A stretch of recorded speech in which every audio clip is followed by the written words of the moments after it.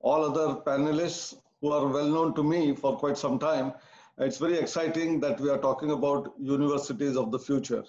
In fact, before talking about universities of the future, universities of the past, present, we should also understand before going into the future.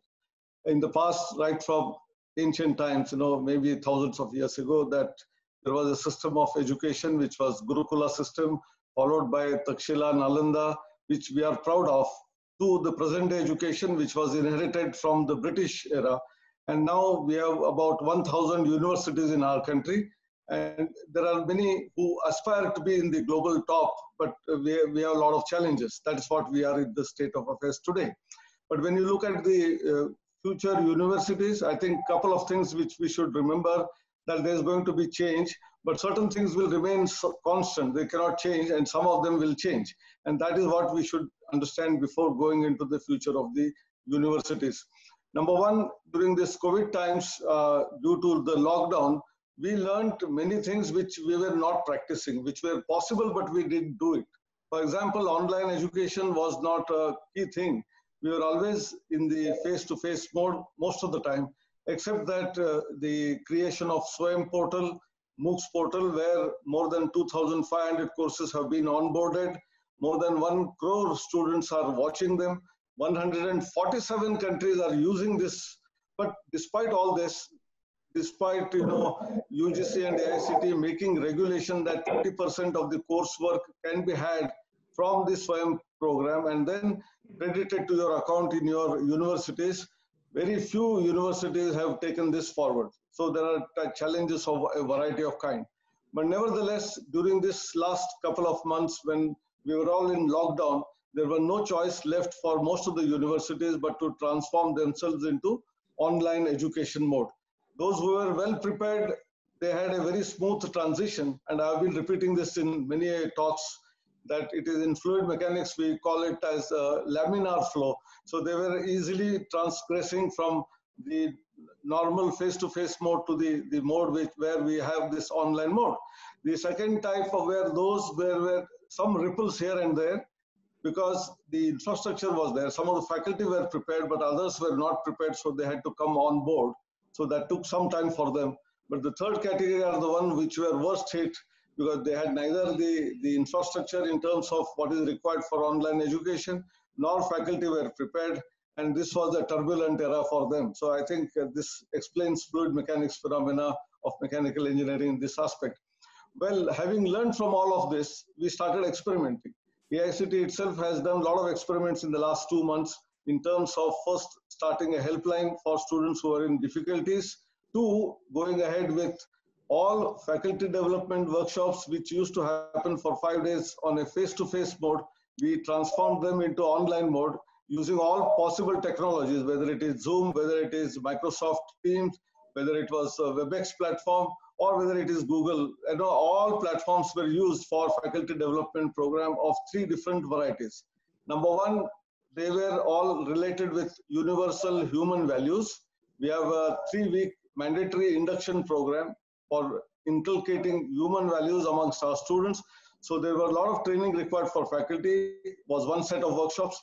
The second ones were for all the futuristic technologies like AI, IoT, machine learning, deep learning, robotics, 3D printing, blockchain, cloud computing, cyber security. We have under Atal Academies huge number of workshops which were held earlier in face-to-face mode. We also transformed them into online mode.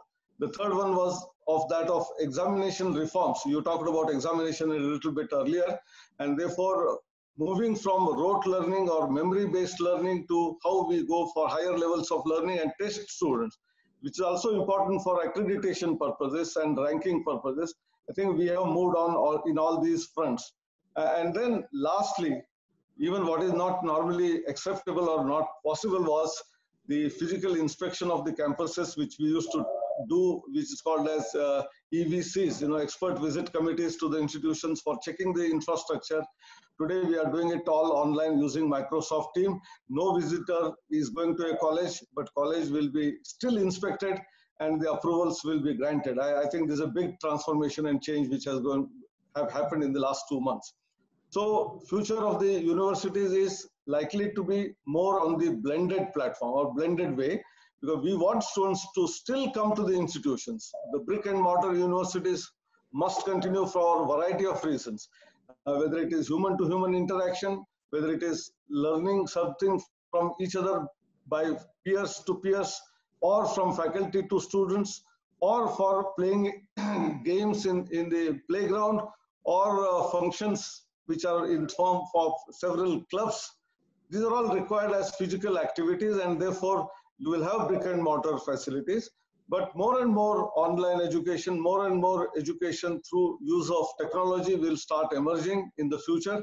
In the future, universities may be requiring little less infrastructure in terms of brick and mortar, but more infrastructure in terms of what is known as capability, in terms of computing power, whether it is in terms of the classrooms which are smart classrooms, which are also going to be engaged with other institutions together. I think these are the future things which are likely to happen, including examination. I think I will close here, because otherwise we go on. Others will speak, and then if required, I will come back as well as answer some of the queries which audience will have. So I think in the beginning itself, we already acknowledged what he is saying, that entirely online in many cases is not feasible, not possible as on date. And therefore, we have to depend on brick and mortar and classroom face-to-face teaching learning process as well, along with the online. But gradually we are moving more and more towards online. The percentage of courses that can be taken online right now are 20%. There is already discussion about how to increase it to 40%, likelihood of getting more online education possible. Secondly, many of them are referring to the job market, employability and all that. I think there are a large number of AI-based lot of technologies which have been developed, tools developed by many startups, whereby a guided learning or a personalized learning is very much possible. Thereby skill sets can be developed for not only employability, but for becoming entrepreneur as well. I think that is the order of the day. We ourselves, AICTE, MHRD, started what is known as NEET, National Educational Alliance for Technologies. And this is a paid portal, and people have to buy the seats. And for every 4 seats one buys, 1 seat is given free by the company, which we will provide it to the socially deprived sections of the society, be it economically backward or SC, ST, etc. So I think this was the model which we started off. But today, during COVID times, there are more than 50 such products available free of cost from different companies, and students are able to learn. This is number one. And secondly, as far as the real life problems are concerned, many companies are giving problems for internship, and that is a internship which is from home. So not necessary to go to the industry. This is online internships are possible. Well, there are many company people who can guide them, mentor them by first giving a problem statement and then guiding a student in solving that problem. I think many opportunities are possible online, but nevertheless, we should remember that 100% everything online is quite not likely immediately, but more and more possibilities of making use of technologies. So we should talk about rather collaboration or cooperation between the face-to-face, and that's why I use the word blended, or you call it hybrid or whatever name.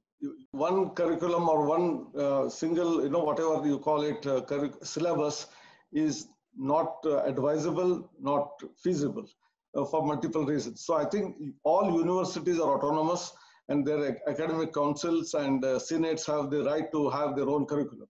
Nevertheless, we want the curriculum to be revised regularly, and if universities are not doing, as a regulatory body as well as a facilitator, we are providing some kind of a program which is holistic, as well as which has all the modern inputs that are desired for employability, entrepreneurship, innovation and all that, as a model curriculum. Each university has not only right, but they should do, depending on local requirements, their own vision, mission, tweak with that curriculum and adopt it to the extent that is possible, and then work on that. And then lastly, whatever curriculum we have framed, for every one of those courses, we have tried to match a corresponding SWAYAM course, which is available on the portal of SWAYAM. And we are announcing it, we have already announced on the portal. And like in a textbook or a reference book, this SWAYAM course is also like a material which is to be used by the institutions. it may be possible that your own university curriculum course may not be 100% matching with SWAYAM course, but even if it is matching 75%, 80%, it is desired that student willing to take that course should be allowed to do that. And that is the change that we are doing. So wherever there are still gaps, we want to create new SWAYAM courses as well. So I think this is a multifaceted activity which we should go on, and credit transfer should be allowed to the extent that is possible. Even credit banking we are talking about, and keeping credits in your account, and then subsequently after some time by going to different universities and earning those credits, you should be in a position to get a degree. And here is where our students who are not able to go abroad should not worry much. You can take courses from many universities across the globe, not necessarily only from India.